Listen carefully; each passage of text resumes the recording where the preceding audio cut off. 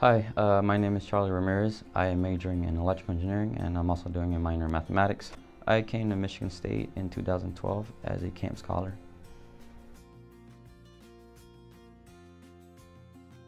I did circuitry, I did GPS tracking systems, I did databases.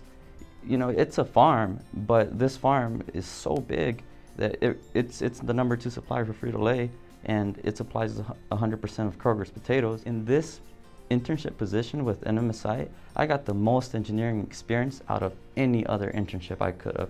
And this is what I say, like whenever I'm interviewing for a job position and I explain what I did, it was very hands-on. And I'm really glad I made that decision. NMSI, the requirements were to do a weekly journal and to always send updated emails of how my job was going, anything new, anything that I liked, anything that I disliked. And I felt like I had like a parent or a guardian looking over me. The support was the main help.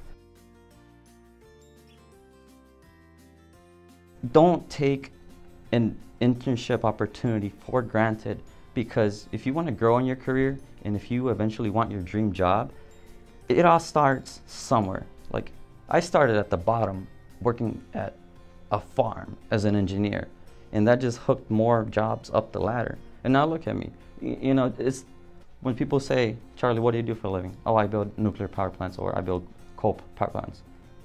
You know, that's unique. Not everybody can say that. You know, just take that first opportunity, because that builds upon one another.